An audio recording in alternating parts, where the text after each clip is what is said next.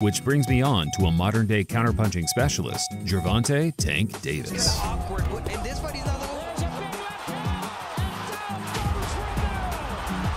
A fighter that has been knocking on the door to enter the pound-for-pound list for the last few years. Tank Davis has built quite the reputation of a one-punch specialist who lures his opponents in by setting crafty traps.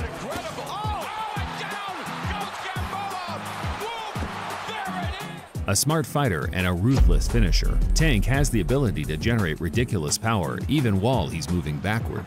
I've created a performance card for a few of the first fighters listed today so you guys can understand my thought process. Only the power stat is relevant for the video, and I believe Tank is one of the best pure punchers of the last decade or so, right up there with coveted figures of the past.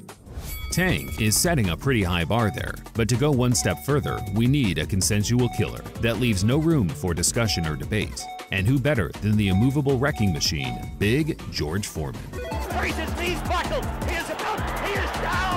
It's the tale of two stories with Big George, as he split his career in two with a 10-year layoff in between. He was a very different fighter upon his return, certainly more presented as an immovable object as opposed to the wrecking machine of his youth. But one thing that never changed was his power.